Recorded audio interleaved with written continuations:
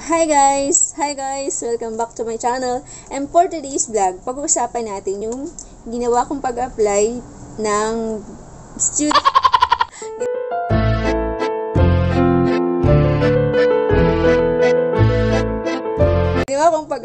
ng student driver's permit. Ayan.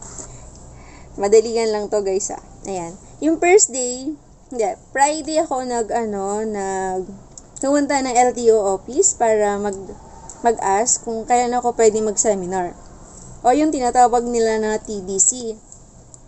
And then, nung nandun na ako sa information nila, ang sabi, ikaw naman ang pipili ng ng days mo, kung anong araw, kung ano yung available na time mo. Ganon. So, ang pinili ko ay Sabado, Linggo kasi yun lang yung wala akong pasok. And then, yung first day, Sabado, yun na yung first day namin ng 15 hours TDC. And, inabot kami ng anong oras ba yun? Anong oras ba yun? Basta 8. 8 to 2, ganyan. Basta natapos kami ng 2 module. Ayan. Ang pinag-usapan namin doon ay, mayroon akong nakuhang clip kahit paano. Panoodin niyo. Alala ko nga, po kayo magmamali ng isa, kung may student na rin kayo. Yung mga pasaway ka kasi na honest naman, umamin naman sila ng kapag-network sila kahit wala silang lisensya pa. Marami na po yung checkpoint nyo. Unless level 3 na tayo, balik na yung mga offline sila. Diba? Kaya matsamahan yung kukontakin. So, student permit, kailan ito pwede gawin pro or non-pro? Pwede mo na siyang gawin non-professional. Yung mga bago natin, may kukuha ba sila ng professional license? Puro non-pro? Pwede mo siyang gawin ng after 32 days. Actually, after 31 days lang. Yung 32nd day mo. So, after 1 month, pwede mo na siyang i-apply for non-professional. Okay? Pero bago ka mag-apply for non-professional, kailangan mo munang mag-take ng practical driving courses or PDC. Yun yung medyo mahal. Yun yung medyo nare-reklamo ng tao bayan. Kasi, ang PDC ng motor, parang 4,000. Pero minsan nagpo-promo, minsan nga nagiging 3,000 lang. Pag dito ka ng TDC, discounted yung PDC mo. Debate. Technically, tama siya. Kasi, hindi ka pa naman pinapastop. Okay? Yun yung tinatawag natin chasing the red light. So, ang chasing the red light, minsan tama, minsan mali. Kailan siya magiging tama? Halimbawa, sa intersection na ganito, nag-yellow light na dito. Ito ka, ayan ka, yung kotse na yan.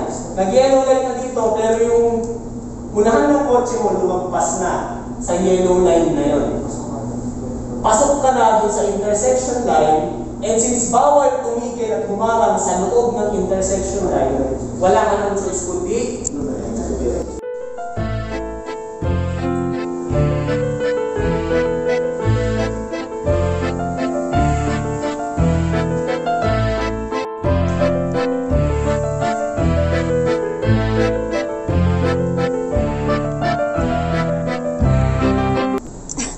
ayaw magsalita And then, yung second day, yun na yung examination namin sa driving course namin or yung TDC.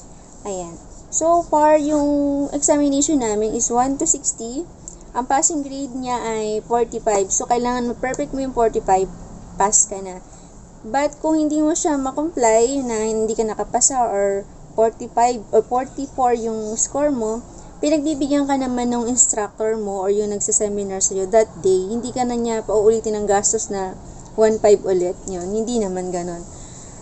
Ganon sila ka-considerate. And then, after nung examination, next day, yung sa akin nga, sa experience ko, Monday siya, so releasing na siya ng student driver's license. So, pumunta ako doon siguro alas 8. Nag-leave na ako nun dito sa office para lang matapos ko siya that day. And then, pakita ko yung clip na nagpapamedical ako. Ay guys, yung medical na yon kailangan mo pa rin magbayad ng another 500 pesos. So, meron tayong 1.5 para sa mismong seminar. And then 500 para naman sa medical. Ito yung clip, guys.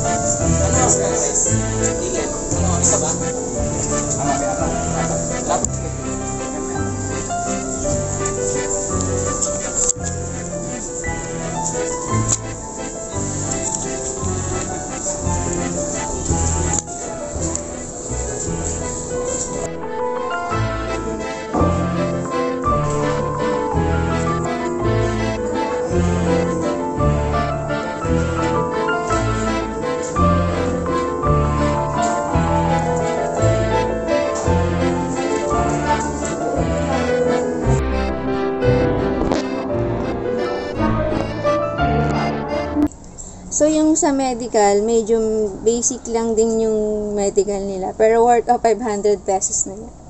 And then, after ng medical, diretso ka na ngayon para sa releasing ng permit. Sadly, nagkaroon kasi ng offline, kaya medyo nagtagal kami that day. So, sabi doon, minsanan lang daw mangyari na magkaroon ng ganon. Siguro dahil na nag-open na lahat or nag-level 3 na yata that day. Kaya medyo marami na daw kumukuha ng permit. Ganon. Kaya bumagal na yung system nila, yung server nila. And then siguro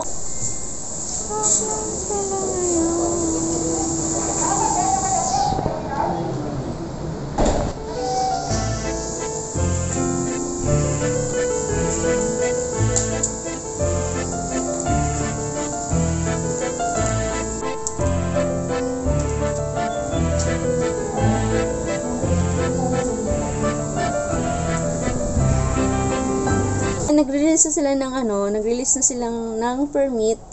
Then diretso na kami mismo para sa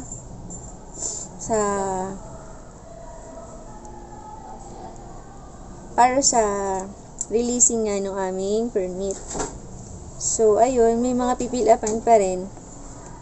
And then nung pipilapan pa rin para makapasok ka doon sa mismong LTO office nila.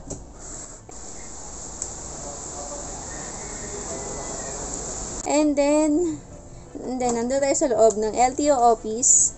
Meron silang hinihinging 317 pesos para sa permit. Ayun lang guys, yun lang naman yung gastos ko yun lang naman yung binastos ko. 317 pesos para sa permit sa LTO. Ayan. Madali lang naman ang pagkuha, kaya nga lang, di ba? Natagalan kasi nga na-offline sila. Ayan, i-clear ko lang guys ha. Yung nirelease dun sa school na pinagseminaran ko, ang i-release nila dun yung certificate. Yung certificate na yun yung kailangan ko para makuha yung permit na kailangan ko. So, nung mag-release na sila ng certificate, diretso na kami mismo dun sa LTO office para mag-release nga ng permit. Ayun. Yun na nga yung 317. I hope sana nakatulong yung experience ko na to. Wala naman. Ayan. Kung meron kang tanong, kung gusto mong mag-apply ng student driver's permit, pwede kang magtanong dito sa inbox ko. Kaya pa. Susubukan nating sagutin. Ayan, susubukan nating sagutin sa abot ng ating experience doon sa pagkuha ng ating student driver's permit. Ayan. Thank you for watching this vlog. Please like and share. Thank you. Bye.